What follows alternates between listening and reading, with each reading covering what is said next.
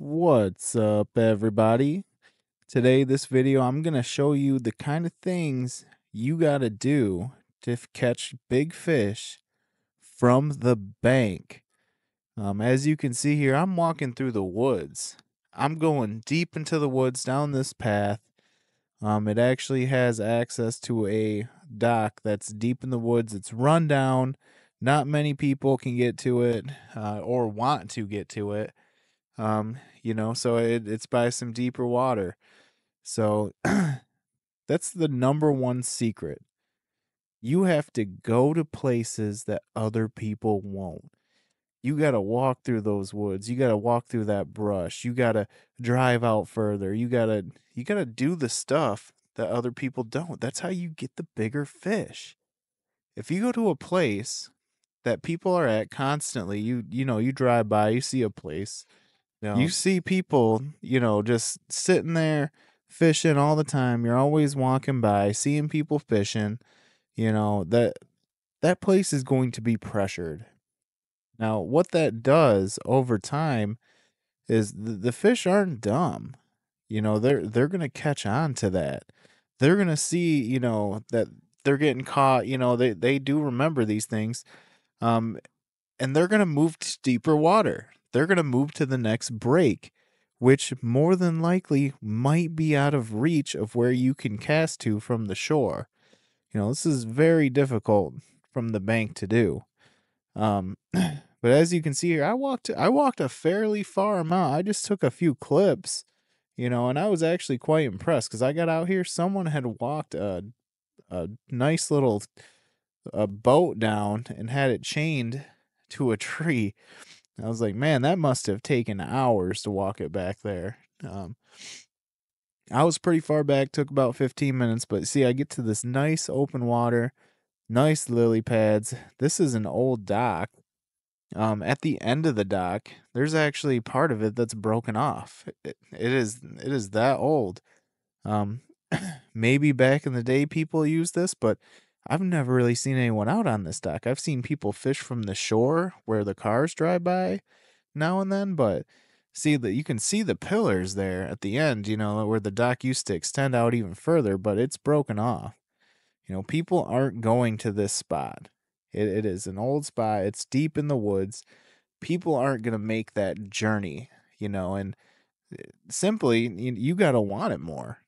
If you want it, you have to go get it. It's there. You have to put the work in to get it. If you want to catch these big fish, it simply isn't just going to happen overnight. You got to put the time in. You got to find the spots to go to. Sometimes they're very inconvenient. In fact, I would say the majority of times it's inconvenient.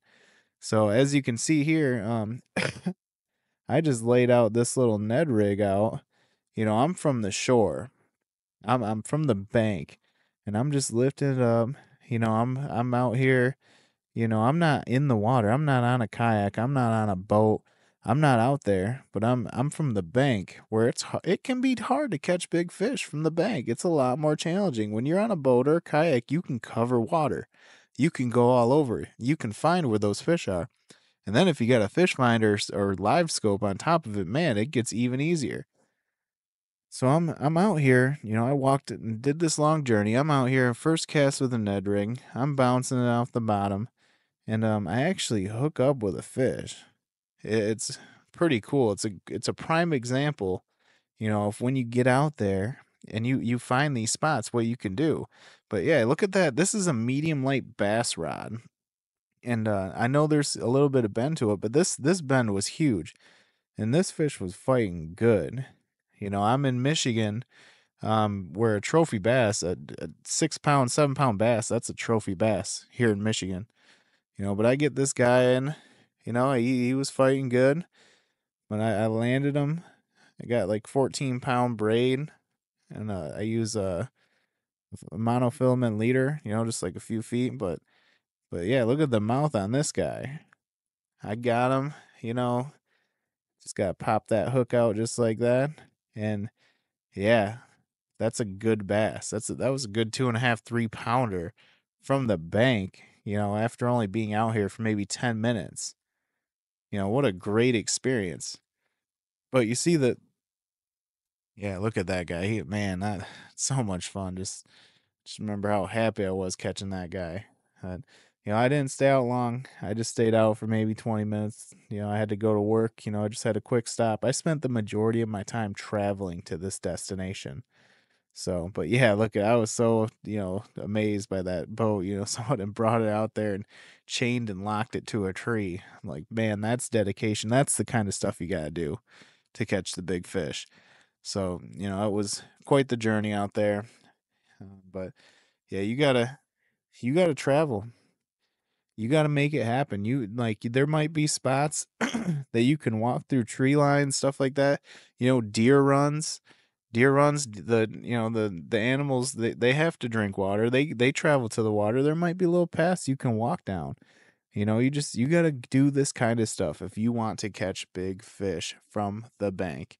It's a challenge already, but you put the time and the effort in, you'll be catching big fish in no time. So that's my tip to you. I do appreciate you listening, staying tuned with me. Thank you guys for watching. I appreciate every single one of you guys. I wouldn't be doing this without you. But if you like my kind of content, I fish from the bank, I fish from the kayak, I get out there, I have a fish finder I use too. I love to bass fish, crappie fish. Give me a follow. All right, thank you. Have a great day. Bye-bye.